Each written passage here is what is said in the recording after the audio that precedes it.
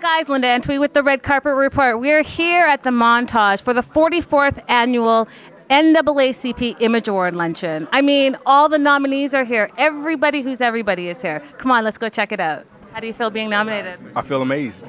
Tell our viewers about your character.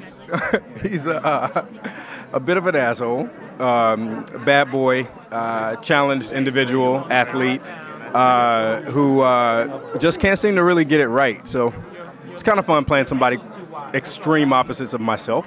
Oh, that extreme. Yeah. So then how do you prepare for him? Lots of studies with lots of different athletes, which is cool, you know. It's a lot of bad athletes out there that give athletes a bad name, so it's an easy study. Now, can you give our viewers a little sneak peek in the upcoming season of the game? Lots of changes. That's it? I mean, well, you know some of the biggest changes, but lots of changes, good, you know, and challenging, I would say, but nonetheless exciting. Do you think your character is going to grow like self-awareness and kind of maybe settle down a little bit more? You know what? I hope so. I hope so.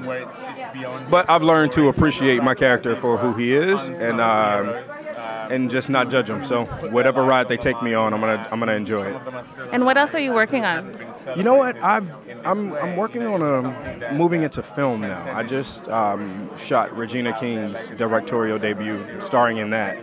That was really exciting. So past that, I'm working on the show at the very moment. We'll be done shooting at the end of February, beginning of March, and then hop on some films, and then hopefully come back to the game.